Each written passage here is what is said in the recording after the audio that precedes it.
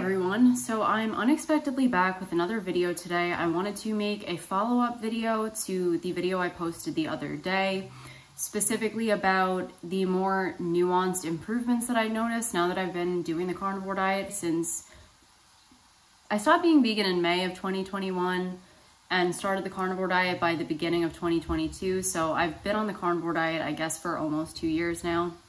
And there are definitely some things that I notice a lot more now that weren't so much benefits in the beginning. So I'll get to all of that.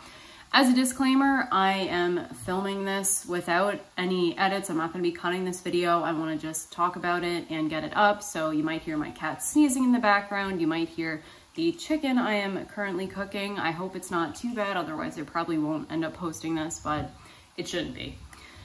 So first of all, I did want to mention, I know a large topic in my video that I posted a few days ago was about how I basically don't want to offend vegans.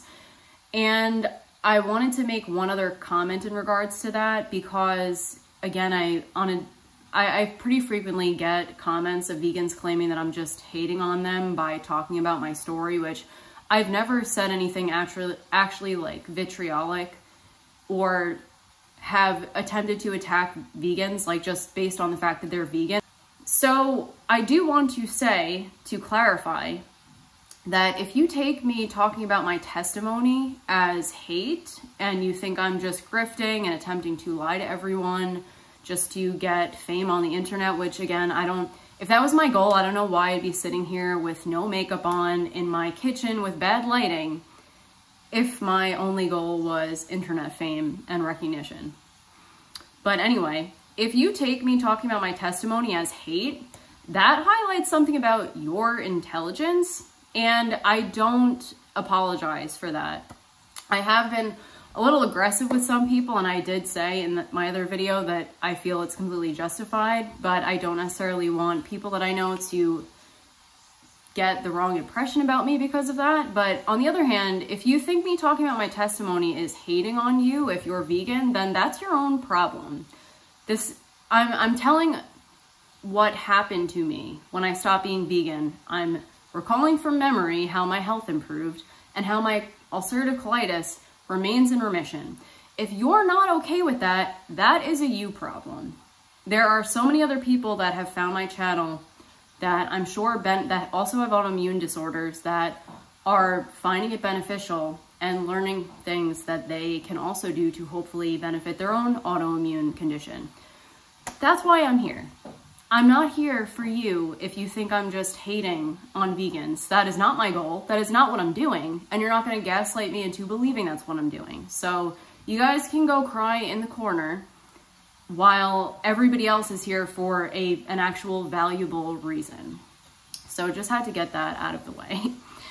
So some things that I do notice that I didn't notice early on, just to give a brief overview of the benefits that I have experienced since starting the carnivore diet specifically, has first of all been, it is the only way of eating that has gotten my ulcerative colitis into actual remission. I continued experiencing symptoms of colitis up until I did start the carnivore diet, which were mainly just, by the time that I had stopped being vegan for a few months and then started carnivore, I wasn't experiencing severe symptoms anymore, but I would say the blood in my stool went away the stricter that I got with just eating animal products, like unprocessed animal products.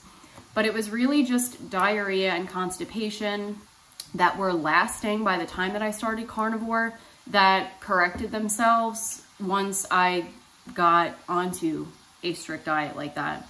Otherwise, as I did even highlight this in my last video, if I eat anything that causes any even like minor amounts of inflammation, my digestion is one of the things that is affected. Not severely, but I will get diarrhea and I will continue to get constipation. It is only if I keep my diet without seasonings and the highest quality unprocessed animal products that I don't get inflammation and my digestion remains normal.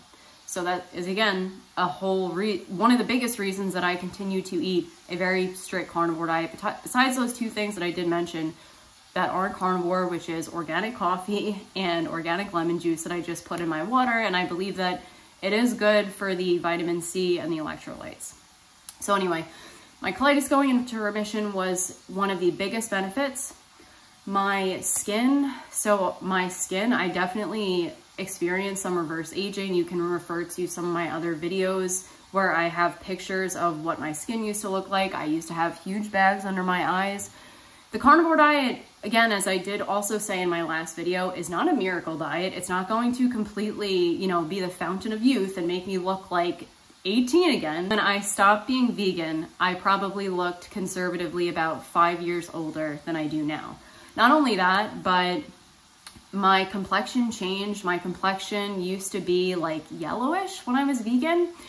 So my skin benefited hugely.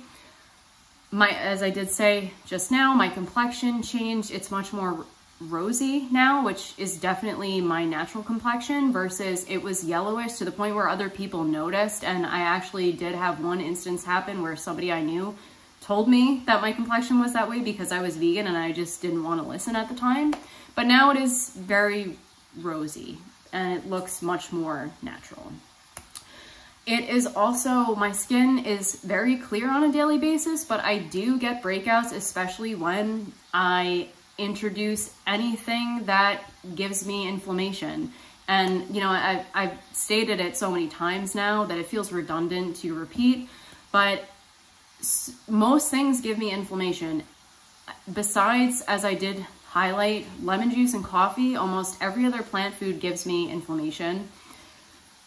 Any type of seasoning besides Redmond's real salt, I haven't really been able to find anything that doesn't cause me inflammation. And I should mention too that sometimes I will have I've had say organic dill on something and I'll think that it's fine. And then within if I have it for consecutive days, I do start to notice issues, which again are the things I highlighted: constipation, diarrhea, sometimes slight digestive pain, and breakouts especially. Breakouts and a rosacea type of effect on my skin, even though it's not severe, I do notice that when I have anything outside of the foods that I highlighted.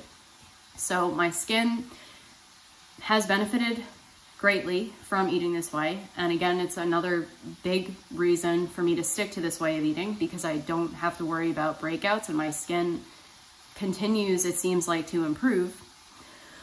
I also would say that my anxiety has done a complete 180 from when I was vegan. I was a university student for a good amount of time while I was vegan, and a lot of the time at the end of the semester we would have to do presentations, and I was usually so paralyzed with anxiety that I could barely get up in front of the room and speak in front of everyone. And even when I did, I wouldn't have a clear train of thought because I was so in my head and so anxious. And I would have thought that that was just a thing that runs in my family, because it totally does, but something that I couldn't do anything about, which, I was told the same thing about colitis, that it was genetic and I couldn't do anything about it, but it's been in remission for 2 years from a lifestyle change.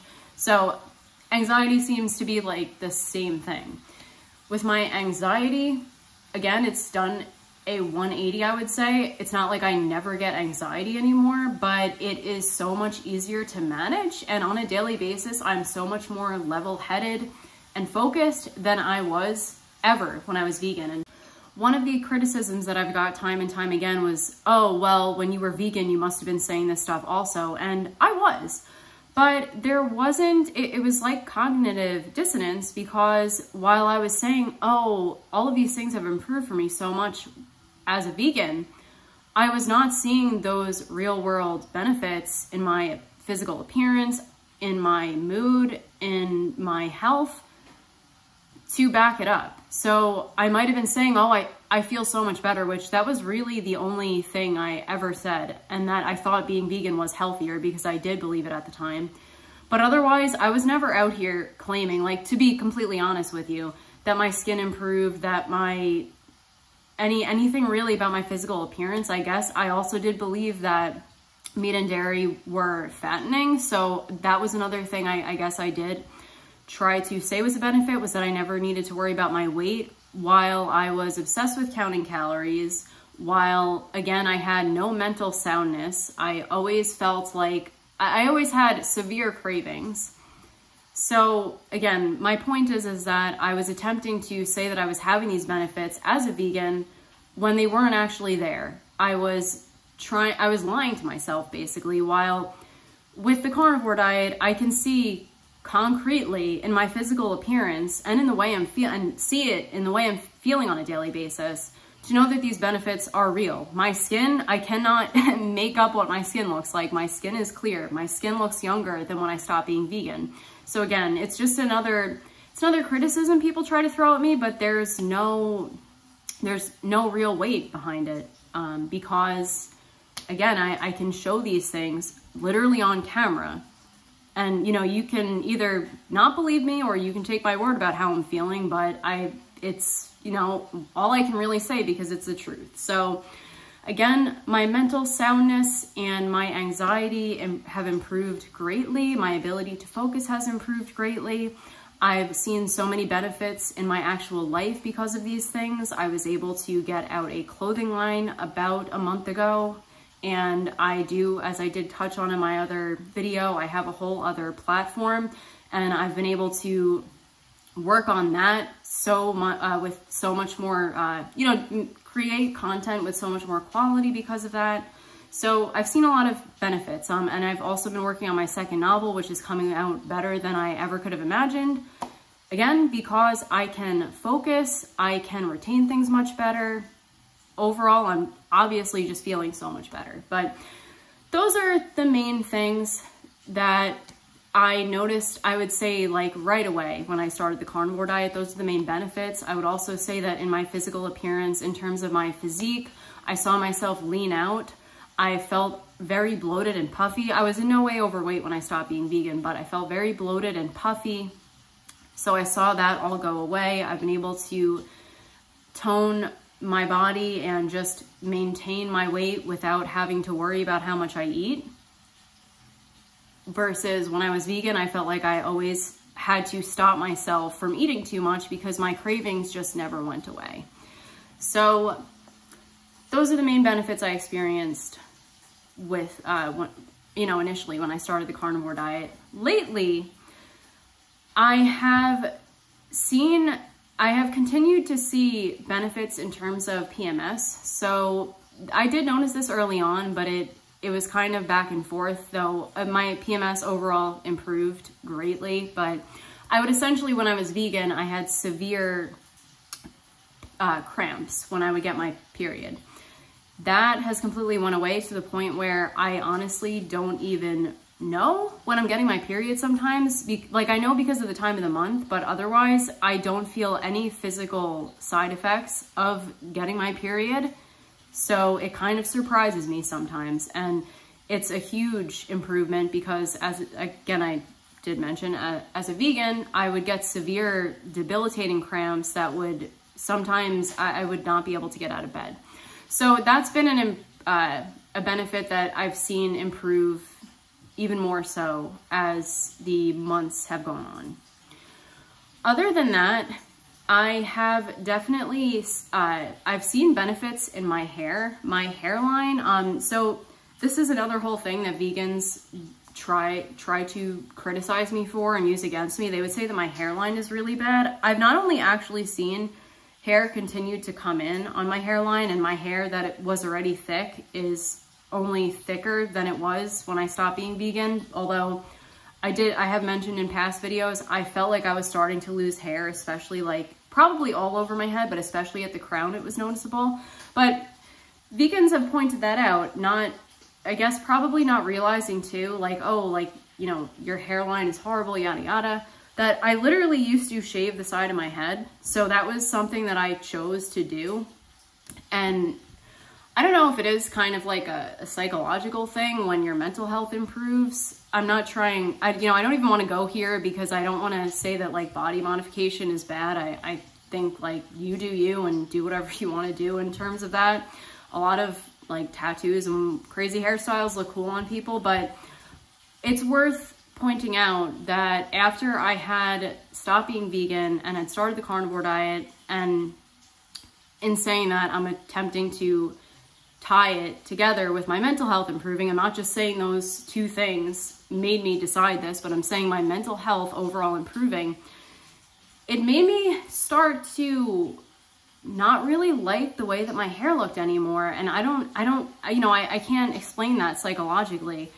And I mean, in terms of my, the side of my head being shaved, I used to think it looked awesome. And I still think it looks pretty cool on most people that have it. I thought it looked cool when I had it. But again, it did start to bother me that like this area of my head, which obviously you can see my hair is like coming back in, and you know, it's a process of growing it out, but I started to not really like that this area there, you know, it didn't have hair there. It made me critical of my own hairline. So that was in a nutshell why I started to grow it out, and now it's, you know, in the process of that. I can't wait for it to actually be grown out and I can cut all this dead hair off.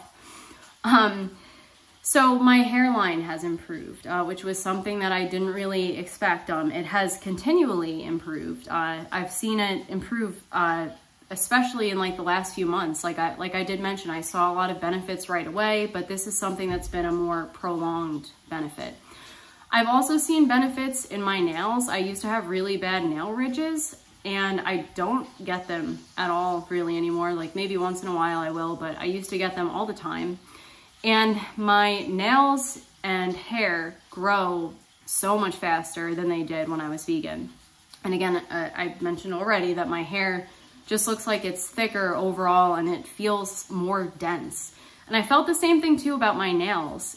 Even my skin, like everything feels more dense, and like, I don't know how else to describe it. Like the collagen being back in my diet, and I know vegans will say, well, your body can produce collagen. It doesn't matter. Either way, I've seen these things improve, and they just, you know, everything from my nails to my hair, everything seems more sturdy and, again, overall healthier.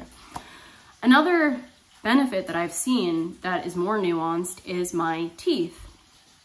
Not only my mouth feels cleaner, and like, I don't know how to describe it. I guess the way that would be best to describe it is, when I was vegan and I wasn't necessarily thinking about how much carbohydrates I was eating, I was eating, eating things with sugar. I did always consider myself to have a pretty balanced diet, but again, I hadn't cut carbohydrates out of my diet. I obviously couldn't as a vegan, but my mouth, I'm sure you guys know what I mean. My mouth had that feeling like when you eat something sugary and then like some time passes and it just doesn't feel clean. I don't know how else to describe it, but my mouth no longer ever feels that way. And especially like I used to think things like beef tallow when I was vegan. I didn't even know it was a thing when I was vegan, but if somebody said like, oh, I put beef tallow in my coffee, which I do, or I eat beef tallow to get some added fat for the day, I would have thought that was disgusting. But lo and behold, now when I do eat it, it not only automatically decreases my anxiety if I have any. I did a podcast today that I had some anxiety before I ate beef tallow, and I immediately felt more calm. So anyway, but my point is that things like beef tallow and animal fat leave my mouth feeling clean, to the point where I have this clean feeling in my mouth that I don't even have a better word to describe it. It's just like very clean and like almost sanitary. I hope you guys get what I mean. So there's that. I haven't had any cavities. I luckily, I guess genetically have pretty healthy teeth, because I never even got a cavity while I was vegan. I somehow managed to avoid that. But towards the end of me being vegan, I was starting to notice that my teeth looked kind of translucent. And I did have a tooth chip also when I was vegan. And needless to even say, that hasn't happened since. My teeth are another thing that feel more dense. I don't have another way of describing it. I hope you guys get what I mean. But they just feel more dense and like sturdy. And again, I know I just said this, but no cavities since I started the carnivore diet. My teeth are, I would say, in the best health as they've ever been. As a vegan, I've never really considered myself to have bad teeth, but I was definitely, you know, I had more plaque on a daily basis when I would go to the dentist and they would clean my teeth. They were definitely not as like clean as they are now. And I know vegans are probably gonna assume that I just didn't clean my mouth. No, I brush my teeth twice a day, every day, but it just didn't make a difference with the diet I was eating back then. So I would say those are the main, more nuanced benefits that I've seen. Definitely let me know down in the comments if you have noticed the same things, if you've been doing the carnivore diet long term. As I did mention, I do this way of eating because it causes the least inflammation and the least issues for me on a daily basis after a lot of trial and error. I'm not even saying though that I'm gonna eat this way forever. If something else, if eating more plant foods eventually does work out better for me and I can tolerate them, then I will. But right now I am totally okay with continuing to eat this way because it just, again, leads to the least amount of problems for me. I reference Mikhaila Peterson a lot because I feel like I am kind of in the same position as her, although she, I believe, does have to eat even more strict than I do. But she eats that way to simply not be sick anymore. And I am in the same boat. So I am completely okay with eating this way for now because it truly leads to me feeling my best.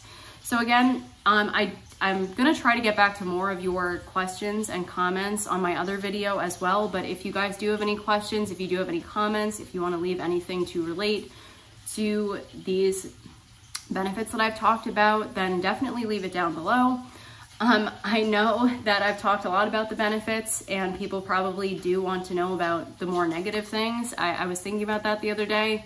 And really the only negative thing about the carnivore diet is that I can't really go out to a restaurant and I have to be very mindful of what I get. I have to make sure that things don't have seasonings. It's restrictive in that sense, but it is something that I am willing to deal with because, again, I feel my best on a daily basis because of it. Otherwise, I really can't reference a negative thing about it, a negative way or thing that it's caused me. But anyway, yeah, let me know your comments down below and I will see you guys in my next video. Thank you for watching.